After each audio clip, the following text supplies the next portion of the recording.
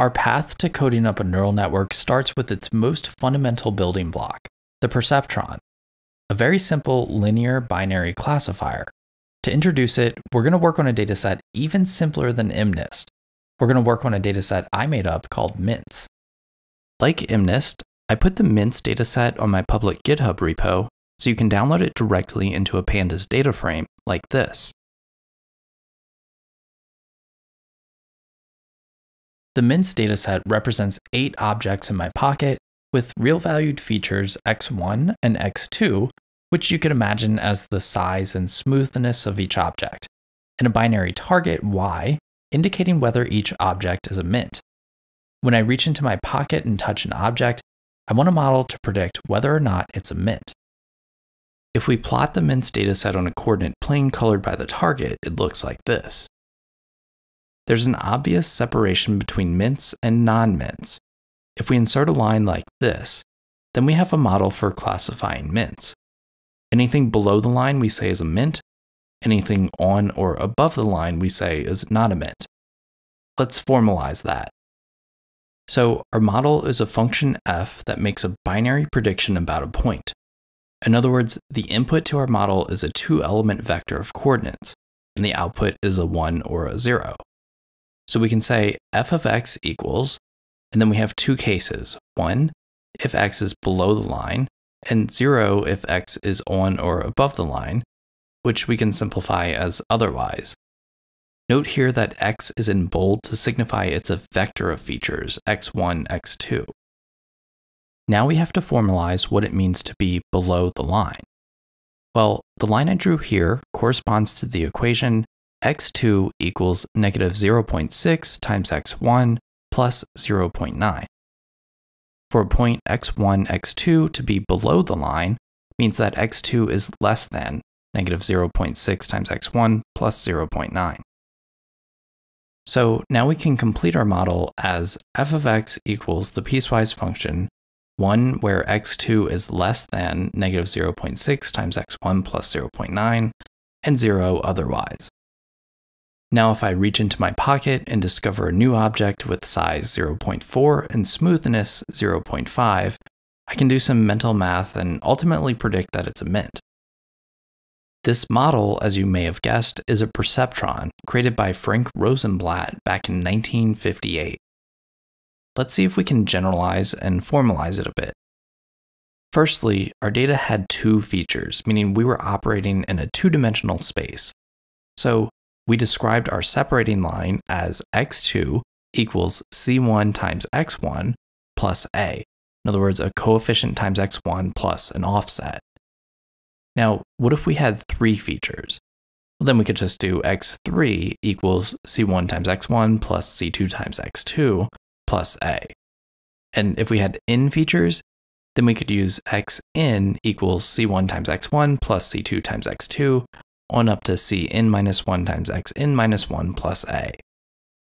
If we subtract xn from both sides, we can rewrite this as 0 equals c1 times x1 yada yada yada plus an offset. And if we multiply both sides of that equation by a constant k, we get 0 equals k times c1 times x1 plus, well, you get it. Of course, a constant times a coefficient is just a different coefficient, and a constant times an offset is just a different offset. So we can rewrite this equation like this, where we usually call the w terms weights. This is the canonical form of a hyperplane in n-dimensional space. I should mention that this equation allows for multiple representations of the same hyperplane. For example, in 3 dimensions, the set of weights 1, 2, 3 with offset 0 represents the same exact hyperplane as the set of weights 2, 4, 6 with offset 0. But that's fine, we can worry about that minor detail later. Getting back to our perceptron, we can reformalize the model to support n-dimensional inputs like this. Except this is kind of wordy, so what most people do is they describe a vector of weights w and a corresponding vector of features x, and then you can rewrite this using a dot product between w and x. Alright, now let's get back to our 2D example with the MINTS dataset, and let's redescribe our model as f of x equals the piecewise function, 1 where w dot x plus b is greater than 0, and 0 otherwise, where w equals the vector negative 0.6, negative 1, and b equals 0.9. So how did we come up with this model? Well, we basically looked at a graph of the data, and we saw where we could draw a line that separated green points from red points. The obvious next question is, how would you write a program to produce such a line? Well, there's a couple of important things we should point out. The first is that this data is linearly separable, meaning there exists a line that separates green points from red points. If our data looked like this, then it wouldn't be linearly separable because there's no line you can draw to perfectly separate green points from red points. There's a few lines that do a good job, but they're not perfect. This concept of data being linearly separable extends into 3 and higher dimensions as well. In 3 dimensions, if you have data like this, if you can separate green points from red points with a plane, then the data is said to be linearly separable. In the general case, if you have 2 sets of points x1 and x2 in Rn, if there exists a hyperplane in Rn such that every element in x1 lies on one side of the hyperplane, and every element in x2 lies on the other side, then the data is linearly separable. More formally, if there exists a vector of weights w and an offset b, such that w dot x plus b is less than 0 for every x in x1, and w dot x plus b is greater than 0 for every x in x2, then the data is linearly separable. For example, if we're in R4, then x1 might represent this set of points, and x2 might represent this set of points. Looking at the equation for a hyperplane in R4, the question is, can you come up with a set of weights w and an offset b such that plug in every point from x1 and you'll get back a value less than 0, and plug in every point from x2 and you'll get back a value greater than 0. If there exists a set of weights and an offset that do that, then x1 and x2 are linearly separable, otherwise they're not. This brings up another fascinating question. Given a random dataset with 2 classes, how do you figure out if it's linearly separable? We'll circle back to answer that question, but in the meantime, let's assume that every dataset we're going to work with is linearly separable. The second thing to note about the MINTS dataset is that there's a lot of different lines we could have picked to separate the data. We arbitrarily chose this one, but we could have picked this one, or this one, or this one. Of the infinitely many lines that separate the data, one line of particular interest is this one because it goes right down the middle of the gap between red and green dots. This is what's known as a maximum margin classifier because it has the biggest possible margin on both sides. Finding this guy is the objective for support vector machines, aka SVMs. Unlike support vector machines, perceptrons aren't so needy. The goal of a perceptron is just to find any line that separates the classes. Let's get back to our big question. Given a set of data with a binary label, assuming the data is linearly separable, how do we find a hyperplane that separates the class labels? Take a moment to really think about this. How would you do it? It's not exactly trivial. A good way to approach problems like this is to start with a really dumb but simple solution. This will help you wrap your head around the problem and develop an interface for inputs and outputs. So what's a really dumb but simple way we could find a separating hyperplane for some set of data? Well, let's use my favorite algorithm, guess and check. Just randomly guess some weights and an offset and check if they separate the data. If they do, we're golden, and if they don't, just keep guessing. My challenge to you is to write a program that does this. To help you get started, I created a Python file called 2.2 challenge, which contains some starter code and references to some known separable datasets.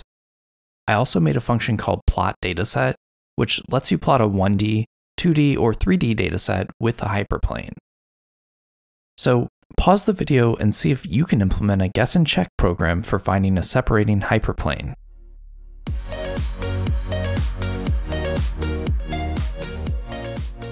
Before I explain my code for my guess and check algorithm, let me explain the logic. Rather than guess truly random hyperplanes, I wanted to guess hyperplanes that at least cut through the data. To do this, I imagined putting a bounding box around the data, and then selecting a random point within the bounding box.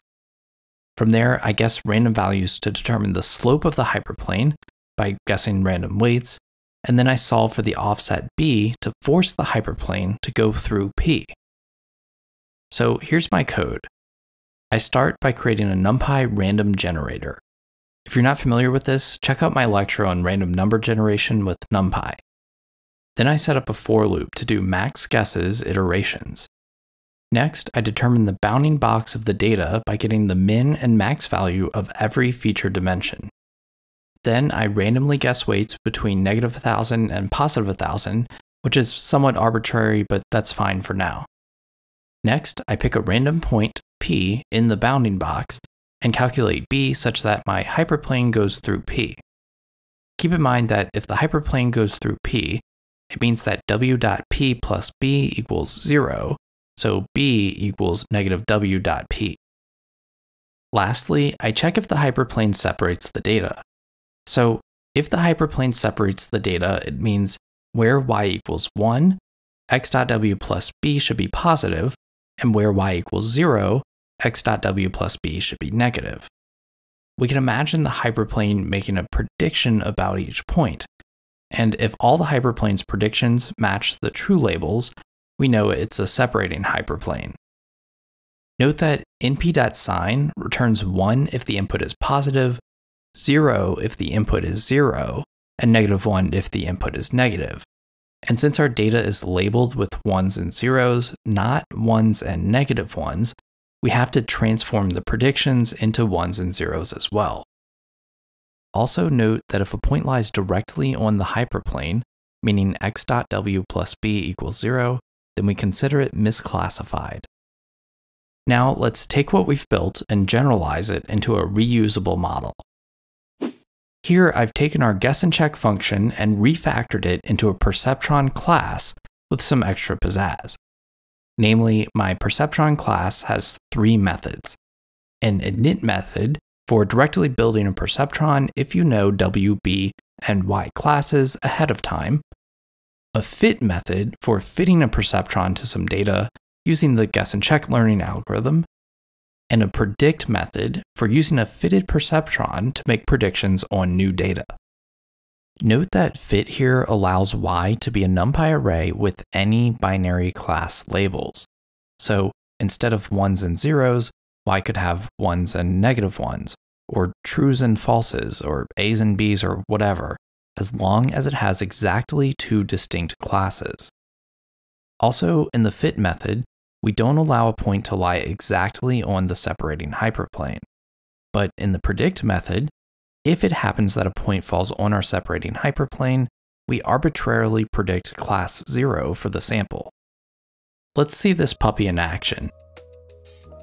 We'll start by reading some data into a data frame called df.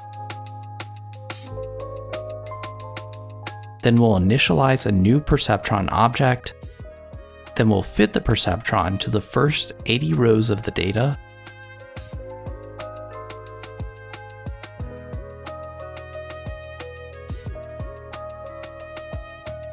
And then we can use the fitted Perceptron to predict on the last 20 rows of the data. Take some time to study this code, because we're going to be refactoring it in the next section.